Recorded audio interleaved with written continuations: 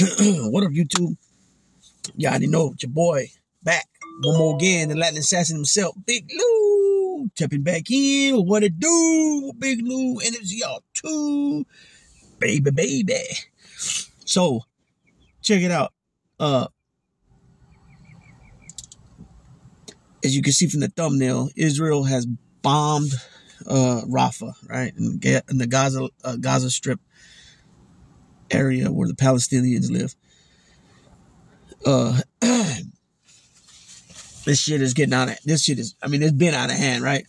It's been out of hand. In my opinion, there's been way too many innocent civilians killed over, there ain't even no excuse. The excuse they're using was, oh, it was an accident, this and that. I'm not saying on everything, but some of these things like the Western Kitchen van that was blown up because they thought there was a Palestinian on board, but he was he wasn't Hamas. He was a volunteer, a humanitarian volunteer worker. They killed an American there. They said that it was an accident, but yet the timeline shows when they crossed through the check, where the checkpoints. Excuse me. The thing is that just yesterday, or it might have been late the day before that, between Egypt, United States, Israel, and Hamas, and for some reason I want to say Qatar too, but I'm not really sure about that. But for sure it was Israel, Egypt, United States, and Hamas worked out a ceasefire of like a 40-day long ceasefire. And for some reason, after it was agreed, then Israel backed out. Okay. In less than 24 hours, it's something like, it's not more than a full 48 hours later. Israel bombs and takes over the Philadelphia corridor, right? To the point where they're like almost on the border with Egypt. Now, Egypt and Israel's had a peace treaty that's been in effect for over 40 years, since 1979. Let me give you a little background out of it. So the Philadelphia corridor is 14 kilometers long, so 8.69 miles long strip of land guaranteed by the 1979 Israeli-Egyptian peace treaty. For the first time since 2005, Israeli forces moved into the eastern side of the Philadelphia corridor on the border between the Gaza Strip and Egypt. Okay, so that is issues right there, right? That's going to be issues because now you're messing with Egypt's, the border of Egypt. That's what the Gaza Strip, right? And any type of bombing on that border is gonna, go into Egypt, and it's going to be even more, definitely more, not only tensions, but most likely there's going to be a retaliation. Now, I can't say the guy's name correctly, but there's Israeli cabinet members that want to just bomb, give it like just, He said that the prisons in Israel are crowded, and without due process, he wants to just start killing any Palestinian prisoners. Wow. And I say wow because Israel is supposed to be a sovereign country, right? It's a democratic republic where they vote, right? So where's the due process, the court system? How are you just going to kill people, regardless if they're guilty or been charged with something? Take them through the proper process and give them their proper punishment, whatever the laws are in that land, right? But to just want to volunteer to let's just kill them, right? What's the difference? And then this another thing about all this, the ICC, the International Criminal Courts, well, The Hague, I guess where The Hague's at, they were ready to put out arrest warrants for BiBi Netanyahu, right? Benjamin Netanyahu, the Prime Minister of Israel, and some of his cabinet members for war crimes. And now we got Republicans, a bunch of Republicans, Tim Scott, Rick Scott, Marco Rubio, Ted Cruz, Mitch McConnell, Tom Cotton, Marsha Blackburn, Katie Britt. Those are the ones I can remember off the top of my head. They all wrote a letter and signed a letter, like a class action letter, not lawsuit, but letter, pretty much threatening, making pretty much threats to the ICC, International Criminal Court. Now, IPAC, I think it's called, or APEC. No, it's not APAC. It's IPAC. I believe it's IPAC. This is usually the biggest donor for most of the politicians on both sides, Republican and Democrat. This is Joe Biden's biggest. Joe Biden's got the most money from this group, because he's been in politics for the longest. I mean, he's got 36 years in the Senate, then he's got 8 years as VP, and then now 4 years as president, and possibly another 4 years, right? So he has the most money that's been donated to him, and a lot of people think that it's a form of corruption, not being personally corrupt, but as far as corruption, as far as, you're getting the money, so therefore you look the other way, like with Israel bombing, you say that, hey, don't do it again, but then they do it again. You know what I'm saying? So I did read too, also today, that they are half-stepping and slow moving on shooting a lot of weaponry to Israel, which I heard Senator Bernie Sanders say the other day that he does not agree with the Biden administration on how they're handling that, Israel and Gaza, which I don't either. A lot of people don't. That's why we got this protests going on at UCLA, Columbia, NYU, and wherever else, right? But like I tried to say before, a president is not going to do everything that everybody's not going to agree with the president. And I said before, and I meant this, Joe Biden's in a particular position, right? Because he has a lot of support from Jewish Americans, from all different countries. Remember, Jewish people are all over. They're not just in Israel, right? You got the Jewish faith in Latin America countries. You got them in all, Eastern European countries. You have Jewish people are everywhere. So Palestinians are just that little area that's like Las Vegas, right? Now they are, I'm not sure if they're considered Arabs, but they are Muslim. Majority of them are Muslim. There are some Christian, but majority of them are Muslim. And the reason I don't say that, because I know Afghanis are Muslim, but they're not Arabs, right? Same thing with Pakistani. Most of them are Muslims, but they're not Arabs.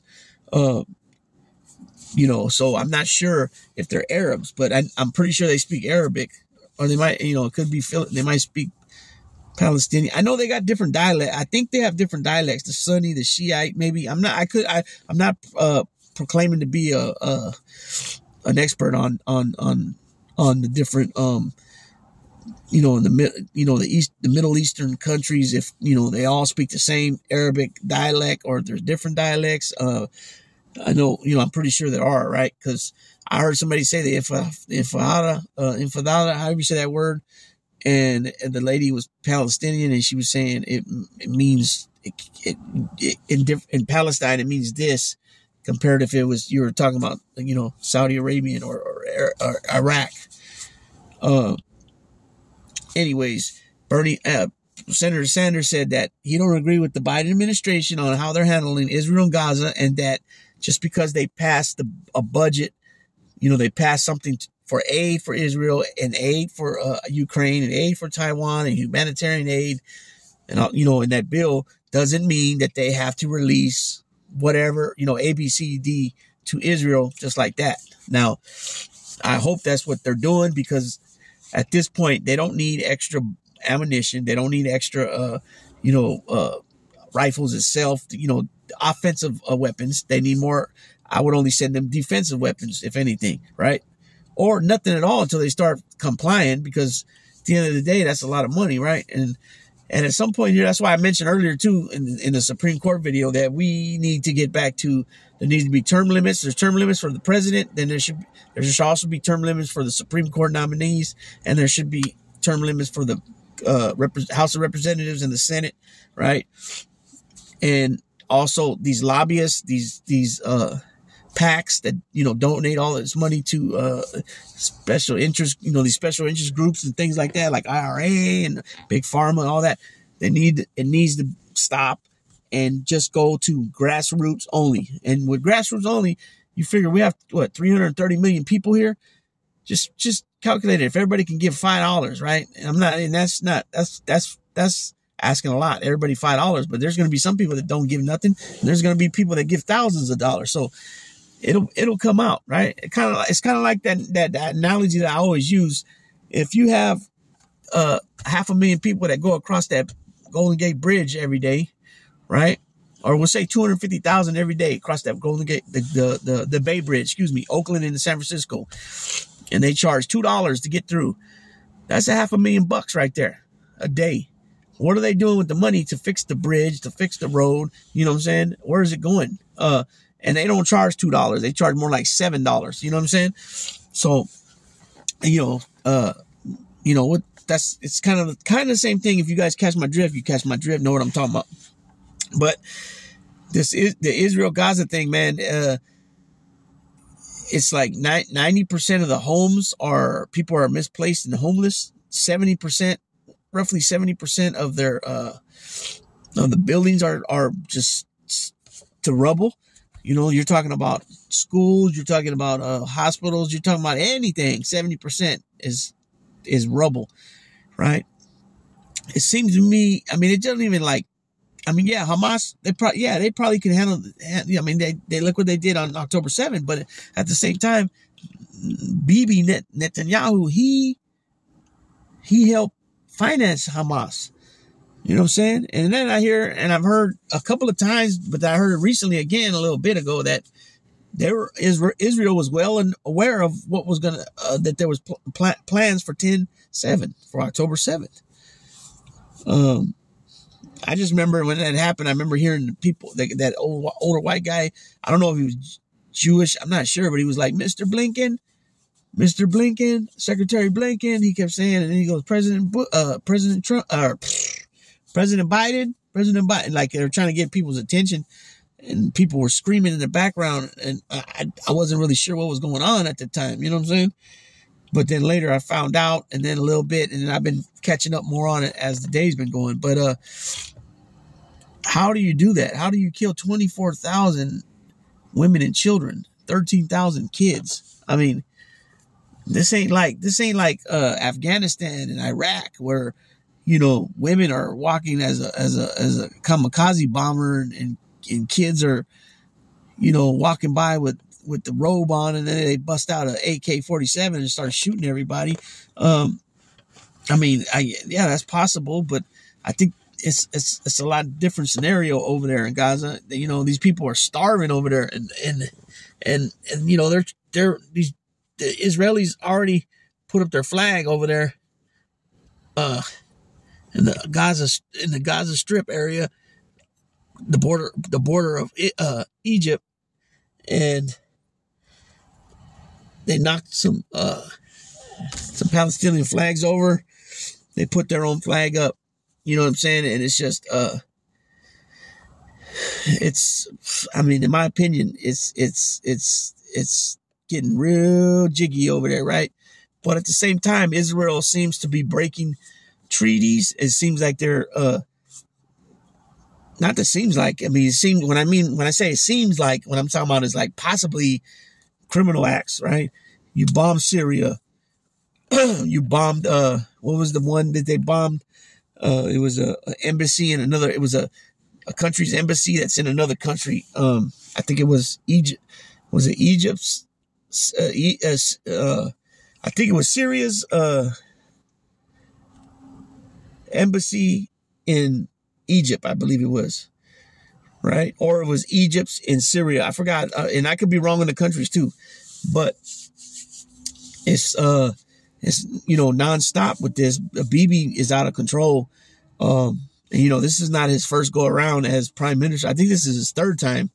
I mean, and what I mean by third time is getting voted in, getting voted out, years later getting voted in again, getting voted out. You know what I'm saying? I think, I could be wrong. I think he got voted in again in the 2022, but how long was he out if that was the case? Because he was in there when Trump was president, right? Because Trump, you know, they had that big Bahrain, or however you pronounce it, in Israel, which is which was record, was something really big because Bahrain, or however you pronounce the name, they're Muslim, but it's not like Gaza, you know what I'm saying? It's not like Palestinian treaty, you know what I'm saying? And remember too, back when Bill Clinton was trying to do this, the 2-state thing, and they came, the leaders of the Palestinian side and Israel came to the White House with President Clinton, and when he left, the one dude, Arafat, I think his name was, he wanted to carry his pistol, and they were like, "No, you can't do that," right, or whatever. And then what he did when they went back, Netanyahu was talking a bunch of shit while he was campaigning about the current prime minister, and then he ends up getting assassinated, right? So BiBi Netanyahu, he's been what they would call a bad dude, right? A warmonger, you know what I'm saying? And apparently, the older he gets and the later we get in these years, he's becoming more and more right-wing extremist, to the point where they want to just, and look what Trump told him. He told him, they haven't spoken a while, but he said out loud, he said, on a call or something, they had him on one of the channels. He said that they just need to finish it, meaning wipe out the whole Gaza. And, that would be jacked up, right? Cause, it would be jacked up, and I can't stop thinking that it's a form of, genocide, man. Some would say it's straight genocide. Others would say, different, but you can't accidentally kill 24,000 women and children. You know what I'm saying? There's no excuse for that. There's no reason that should have happened. It just don't make no sense. You're talking about an intelligent. These guys got national security intelligence up to par to, like, not necessarily up to the United States' level, but really good intelligence, right? They got a good system over there. So, a lot of this shit is terrible that's going down, and I don't know. I don't take one side or another because I see BS on both sides as far as not, and I don't mean in over there. I'm talking about over here, what's said and stuff like that. In my opinion, anti-Semitic stuff, yeah, that is terrible. It shouldn't be said, but you know what? Free speech is free speech. As long as you're not bringing violence to the person, whoever you're speaking of in an anti-Semitic way, as long as you're not trying to incite some type of violence on them, or you're trying to hurt them somehow, well, that's still violence. But, I don't think Congress should be trying to pass that. Because how are you going to do it for that? But then for anti-Semitic rhetoric, right? And a lot of it has to do with just criticizing the government of Israel. They're saying that's illegal. That'll be illegal. How are you going to do that? How do you not say, okay, well, if you say anything bad about Christians or Catholics or Buddhism and any other national religion, you know what I'm saying? Everybody would say, "Oh, you're out of your mind. That ain't gonna fly." But it flies when it comes to Jewish people or the Jewish religion. Jewish people, Jewish. I'm kind of a little stuck on, is Jewish religion, being Jewish, or is that a nationality? Because Jewish people come from everywhere, right? Hungary, Argentina, Russia, Germany, Poland, you know what I mean? All over the place. French had Jewish people, right? So, because I was always in the impression that it's a religion. It's not a nationality, but then I've had people tell me otherwise. So, anybody out there that's listening, if you're Jewish, let me know. And if you're not Jewish, you're very versed on the Jewish plight. You know what I'm saying?